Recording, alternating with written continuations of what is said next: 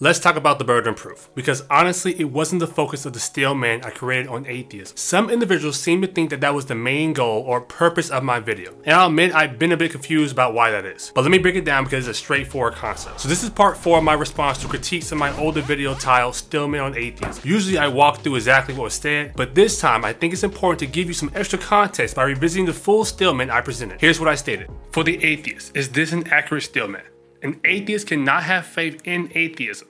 One cannot accept atheism like a man accepts an apple or a jacket. It just is. Atheists can accept the idea of deities, but an atheist cannot accept it, as atheism is just a lack of belief in deities. Atheism is the default position. Theism introduces the claim that there are deities and must provide evidence to the atheist, since the theist has the burden of proof. When one claims an atheist has faith, it's illogical, as you cannot accept the lack of belief in something. The Steelman wants to show I understand what an atheist is saying here. My version of a Steelman on the atheist position. It's very simple, right? There was hardly any major critique on this Steelman itself, but a majority of the responses came after my arguments against it. So a bit of backstory, I kept hearing some comments on my video from people saying I don't understand what atheism is. So I created this Steelman to demonstrate that I do understand what certain individuals are saying about atheism. I'm not saying I agree with it, but I can repeat it back accurately. And again, I don't agree with it. But this critique from a certain creator seems to be the backbone of his response to my entire video. John stated this in response to my Steelman. Good, and I agree here. I've added some things around, but I haven't really changed anything, and I'll stick to his Steelman of an atheist, that's fine. But now, let's just have a look at the burden of proof. We understand his position of what an atheist is. The question is about who has the burden of proof, an atheist or the theist, so let's find out what we're trying to figure out here. The burden of proof is the obligation to prove one's assertion. Just in case, an assertion, a confident and forceful statement of fact or belief. Who has the burden of proof in an argument? The burden of proof is always on the person making an assertion or proposition. Shifting the burden of proof, a special case of argumentum ad interantium, is the fallacy of putting the burden of proof on the person who denies or questions the assertions being made. So because we're both debating that the other person has the burden of proof here, I thought I'd add in the fallacy. So either I am doing the fallacy of putting the burden of proof on you, and I actually have the burden of proof, or you're doing the fallacy of putting the burden of proof on me when actually you do. And just before I let him continue, after I watched this video originally, I did actually go into the comments and tell him he's wrong. Respectfully, of course. And we did have a good conversation about it.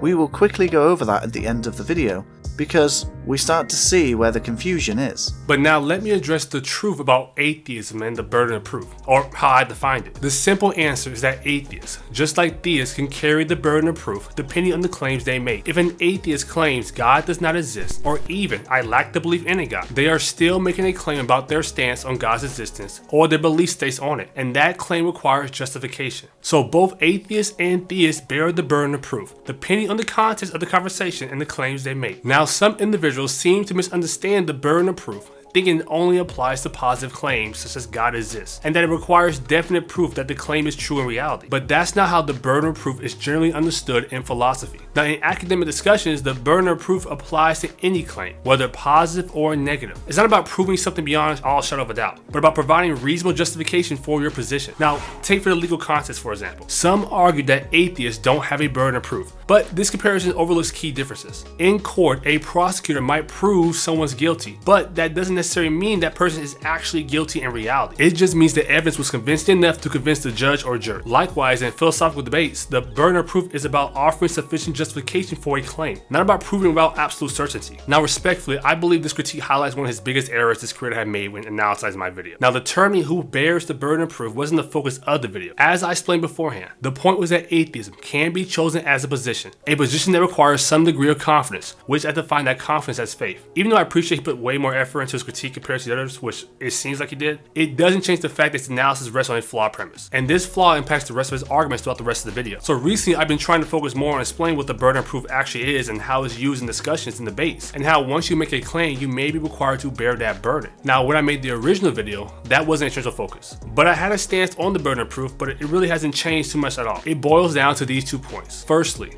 the burden of proof may be required to rationally hold your position in a discussion. And secondly, every claim, whether positive or negative, can be subject to the burden of proof. And as a side note, if you claim you lack the belief in a God, that is still a claim.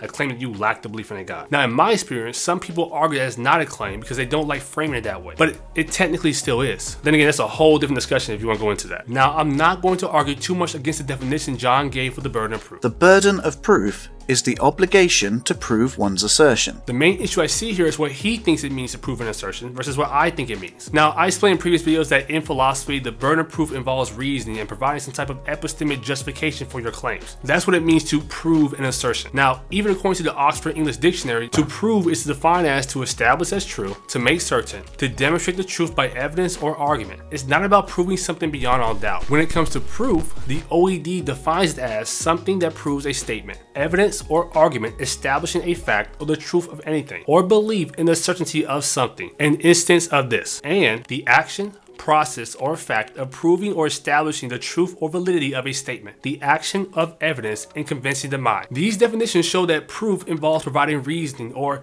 evidence that convinces the mind of the truth or validity of a claim. It's not about achieving some irrefutable certainty, but includes offering sufficient justification for one's position. Now, when discussing the burden of proof, is this reasoning the epistemic justification that's required? Now, for example, if I claim that Bigfoot exists and provide a cartoon as evidence, I technically provided some form of proof, but most people would probably argue that is weak or insufficient. But the key here is that this distinction is that while the cartoon is technically evidence, I could say I present this as proof because the cartoon is something that can be used to prove my statement. Now, I'm willing to bet that a majority of people will reject it because they personally don't find the evidence strong, relevant, or reliable. Now, colloquially, many people would say that's not proof because they believe that proof should contain strong, reliable evidence. But what that really means is that they personally wouldn't consider that proof because they don't find the evidence convincing. There's a difference between proof in a general sense, which means any form of evidence used to support a claim, and what individuals personally consider as sufficient proof. Now, this distinction matters because people have different standards of proof. So technically, while some say there is a standard of proof, not everyone agrees on what that standard is. Now, regarding the shifting the burden of proof fallacy, I agree with John's definition up to a point, but I think there's a misunderstanding around the term deny. But based on his logic that he provided here, it seems to suggest that if I deny the claim that the moon exists,